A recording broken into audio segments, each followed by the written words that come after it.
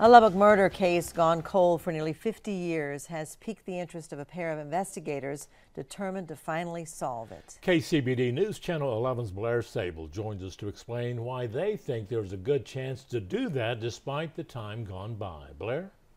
Well, Karen and Abner, as you may already know, cold cases are notoriously difficult to solve. This one is about Deborah Sue Williamson, and I have her picture here.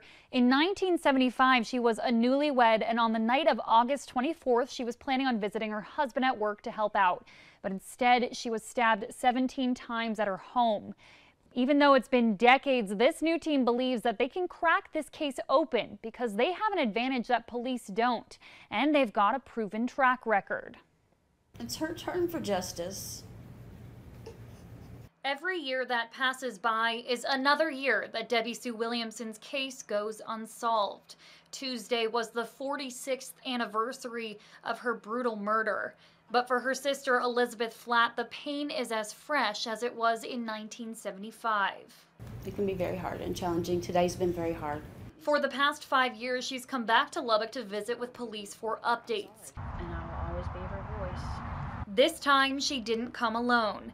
Joined by her stepsister, Paula Chasse, and 2 private investigators that are now on the case. A person who has been murdered deserves justice, no matter if it's been one day or if it's been 100 years. We believe that this case is solvable. The Cold Case Investigative Team, a partnership between investigative journalist George Jared and criminal justice professor Jennifer Bucholtz, volunteered to take this one on, giving newfound strength and comfort for Williamson's family. I really felt like it would be, the more they looked into it, they'd just back off, like, oof, this is rough. They've been relentless. Jared and Bucholtz recently helped uncover information that led to an arrest in a cold case murder of Rebecca Gould in Arkansas, using crowdsourcing on Facebook to their advantage. They say the accused, William Miller, was an active member of that group. One girl from Lubbock, Texas that was working with us, she honed in on the guy that ended up getting arrested long before any of us.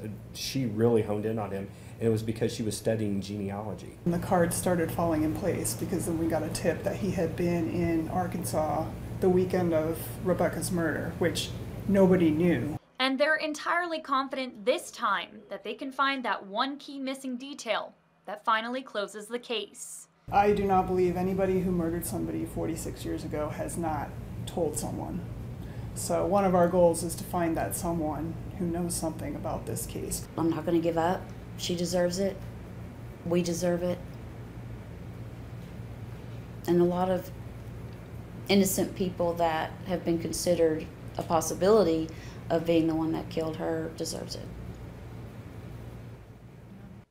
And the team is once again using Facebook to help find those crucial details. If you want to be part of the community, you can request to join the page called The Unsolved Murder of Deborah Sue Williamson. We're also told that the team, along with the family, has met with police this week, and the department has promised to take another look at the evidence. Karen and Abner. Thank you, Blair.